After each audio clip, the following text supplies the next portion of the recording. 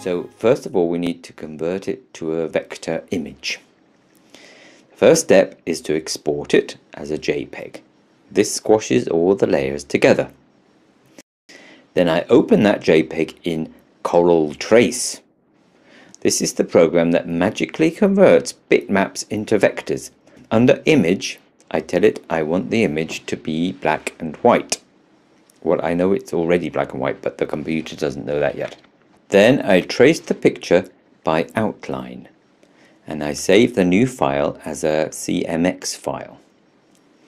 There are lots of file options, of course, but this one is the default Coral Exchange file. Now I can copy and paste that file into Coral Draw.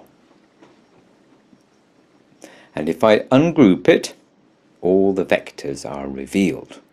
This is when I can move them around individually and tweak parts of the image. I can try to make the horse look more like Henry and make sure that Mr. Goose's eye is the right shape.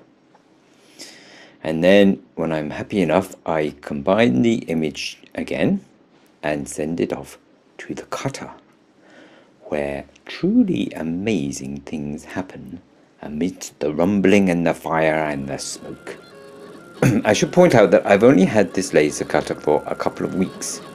It had many exasperating, teething troubles when it first arrived, and even now it is still full of bugs.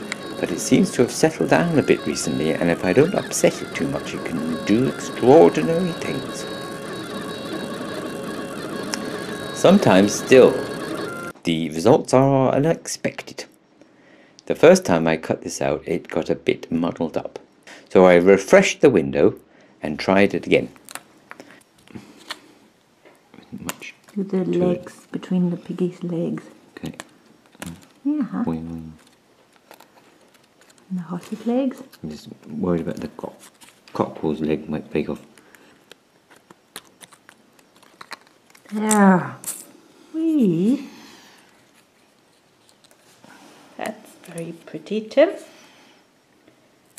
Our whole farm family heaped up. Well, I didn't get any dogs in there. No, hens. I see. No bees. No.